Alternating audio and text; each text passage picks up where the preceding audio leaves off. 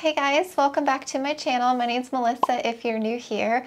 And for today's video, we are going to be potting up some Alocasia corms in Propping and Fluval Stratum. I really like it. And I have a lot of corms here that need to come out. The ones that I have in moss, I might be transferring to Fluval to let them get a little bit bigger. And the ones that are already in Fluval, I am going to be removing some and adding them into some separate bigger containers with Fluval. And I also have my Alocasia Black Velvet that I'm going to be adding some corms into here, like a soil transfer. So everything Alocasia today. So I have been using Fluval Stratum for about, I don't know, a few weeks now. And I dumped mine into a bin like this. And I'll give you a closer look at it here. You can see. I just recently started to add some different cuttings into Fluval, but for right now it's mostly just my Alocasia corms. I've been keeping the Fluval Stratum in my IKEA cabinet behind me, so it gets pretty good like temperature and humidity, and I'm just making sure that my Fluval stays pretty good so it doesn't dry out. These little prop vessels, I have a lid here that closes them and the top vents open. And so I keep these like this in my greenhouse with the top vented. And you guys, you ready? Look. Look at those roots. Do you see those roots? They are rooting really well. Some of the Alocasias I just put in, these two here are pretty new that I just added in.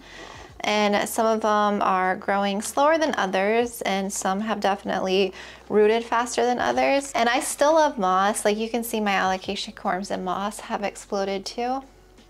These are, I believe, a black velvet, a dragon scale. I think there's another dragon scale, a Frydek.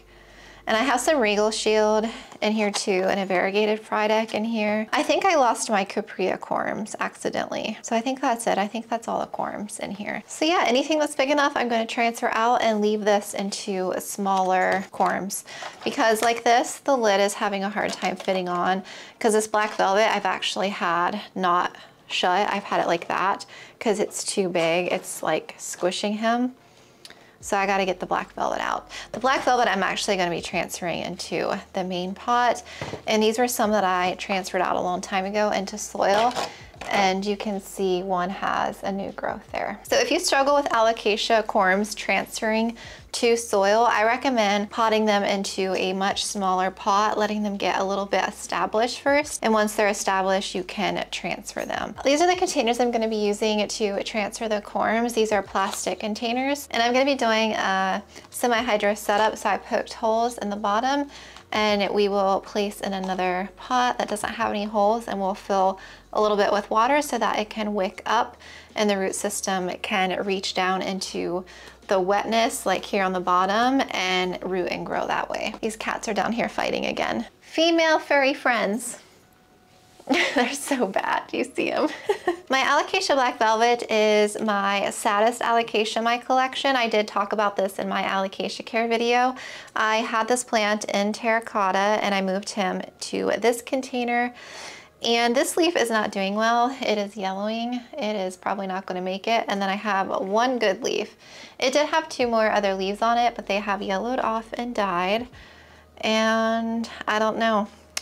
It's my hardest Alocasia. All my other Alocasias are doing phenomenal, by the way. They're just like going bonkers. And my Alocasia Capri leaf is staring at me. I gotta show you it. I just have to show you. Look at this leaf, you guys. Look at it. Do you see this?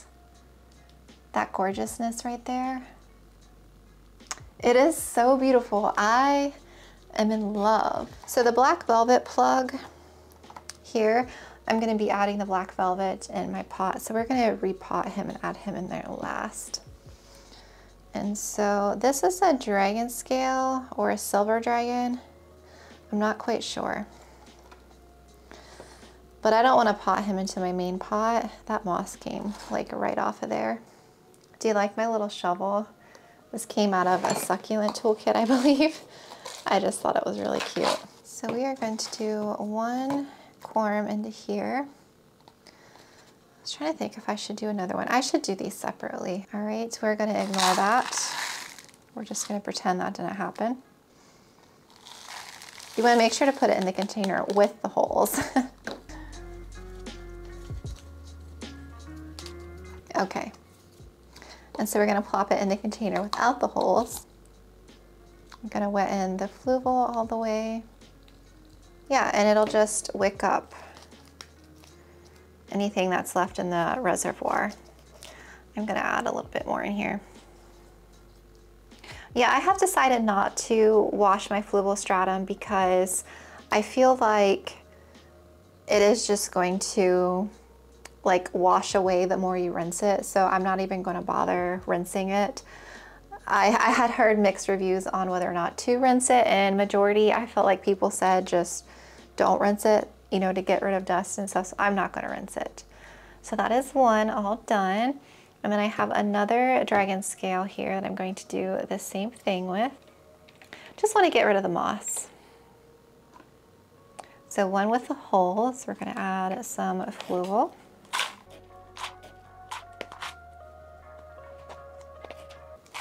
And plants can stay in Fluval, I believe, for a while.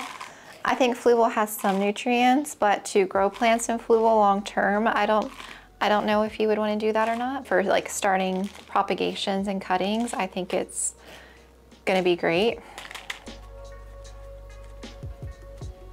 Yeah, look at how cute that is. And you can see the roots in there and everything. That is just so cute. I am literally in love.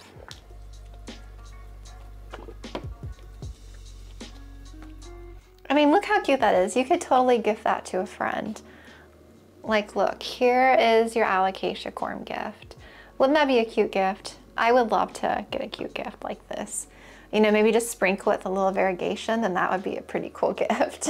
We have another dragon scale here. Yeah, I feel like he's gonna grow pretty quickly. I might have to go get more of these cups to do. So we are going to do him in Fluval as well.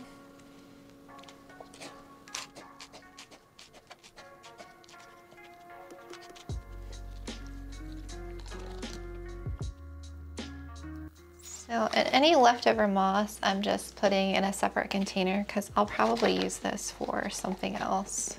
And so this baby one is a fried egg. I'm not sure what I'm gonna do with that one. And this one, I'm not actually sure what this one is.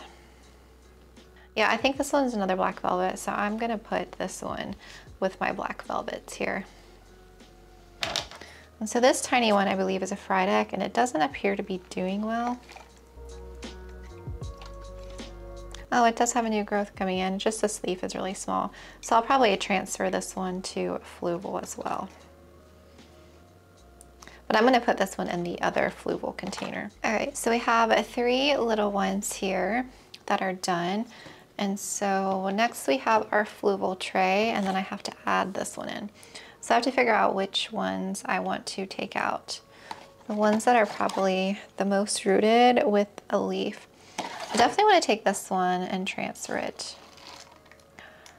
Whoa, look at that. It has done really, really well. Did you guys get a good look at that? So we are going to add him into a bigger vessel.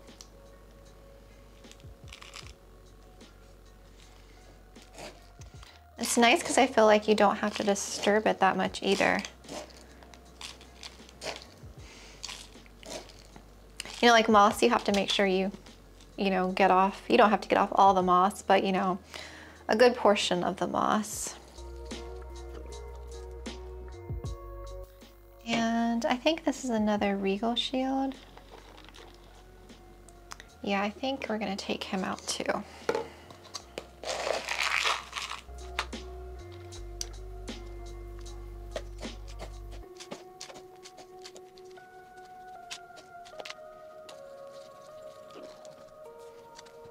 Okay, so the rest of these that are in Fluval, I'm going to leave because they don't really have a leaf yet. Even though one is still pretty rooted down there, I'm not going to mess with them. And I have a couple spots that are empty. So this one that was in moss, I'm going to transfer to Fluval. I'm just going to sit him right down in here and then just scoop out what was left in the other one.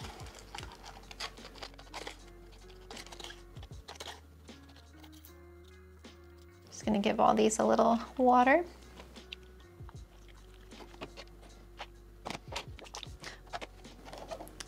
All right, now that all fits in there, the corms and everything fit into that one, and this one I'll put back in my cabinet until they grow a leaf. And then I'll need to get like a little tray or something to put all these cups in. I don't know if they'll all fit in here.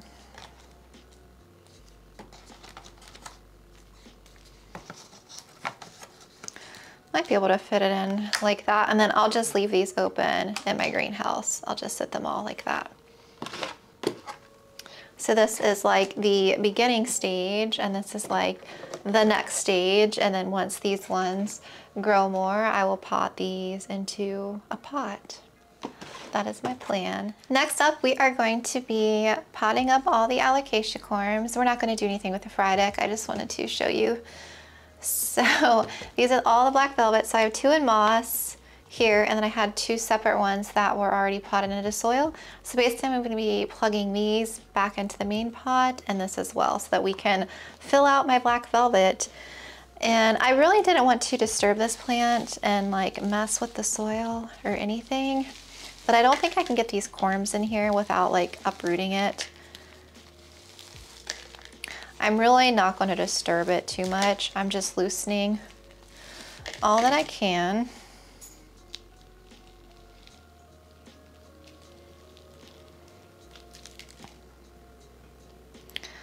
I just don't want to disturb her. I accidentally ripped a root.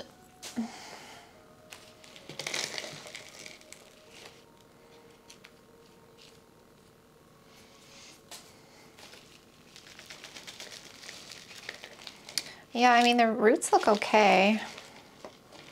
I just don't know why she's giving me such a hard time. So I'm gonna leave her in the middle.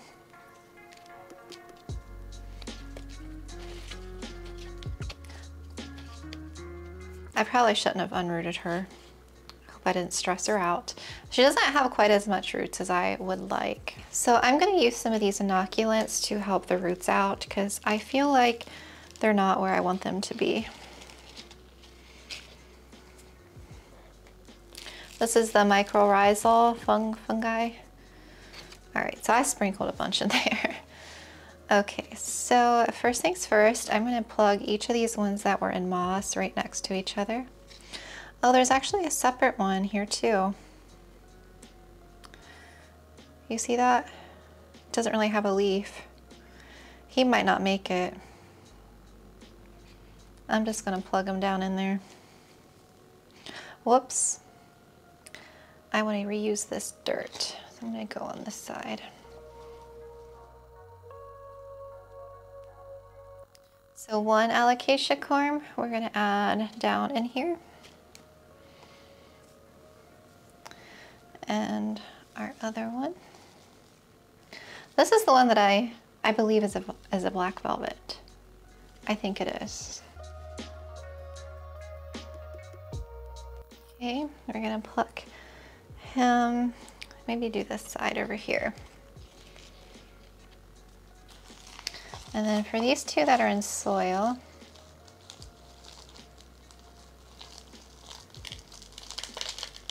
we're going to plug 1 over here. And this guy we're going to do over here.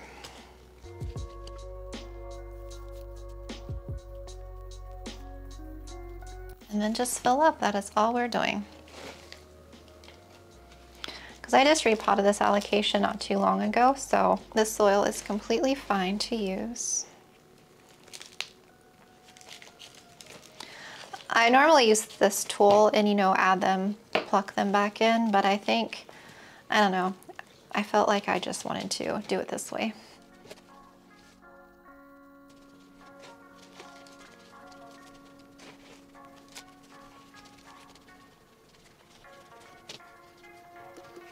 All right, I think we're good. All right, so you can see all the little baby corms I've added in to the main pot. I do expect this leaf is gonna go, but it should give these corms some time to root in here. And the soil is pretty wet, so I don't want to really water too much. I'm just going to moisten it a little. Okay. Yeah, I'll be excited to see how it does pan out. My silver dragon is doing phenomenal that I had combined, and I had several corms that I added in that's rooting and doing well. So I'm really excited. My alocasia seem to be doing well except for this one, but I'm hoping with the addition of these corms, it'll grow nice and big and full for me. So that is the plan anyway, and I'll be excited to see how it does and do updates on that one. Yeah, I hope you guys enjoyed this video. I just wanted to get some of these corms taken care of. I knew they were getting kind of big for this container. So thank you guys, and I'll definitely keep you updated on the progress of all these and how they're doing. And I have 2 corms from the variegated fry deck in here when I repotted it, so I'm gonna be super thrilled to watch those grow. But yeah, thank you so much for watching, and I will talk to you all again very soon.